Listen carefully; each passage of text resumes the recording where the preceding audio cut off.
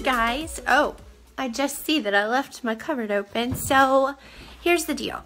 Normally in the morning, I have my bulletproof coffee because I love it and because it propels my body into fat burning and keeps me satiated all morning. But this morning, Carson was making pancakes and I really wanted the pancakes. So I was looking and I happened to come up online with keto pancakes. So we're gonna try them.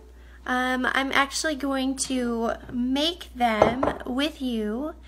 Fridays are my day for working at home, so I do a lot of paperwork and things along that line that aren't always so fun, but it also means that I can start my morning a little slower.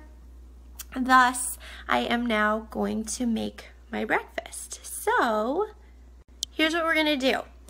We are gonna take 2 eggs, put them in the blender. We are going to take 1/2 of a teaspoon of cinnamon, stick it in the blender. We're gonna take 2 ounces of cream cheese and dump it in. We are going to take a tablespoon of coconut flour and dump it in. And then, in just a minute, I'm gonna open 1 packet of monk fruit. You can use stevia as well. Be careful with your artificial sweeteners though. You don't want something that's going to be really hard on your stomach, your gastrointestinal microbiome.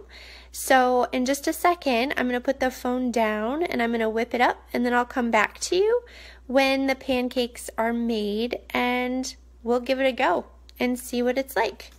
So,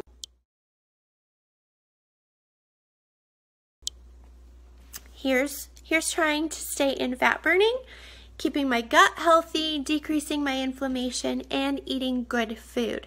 I'm always up for your tips. What did you have this morning for your breakfast?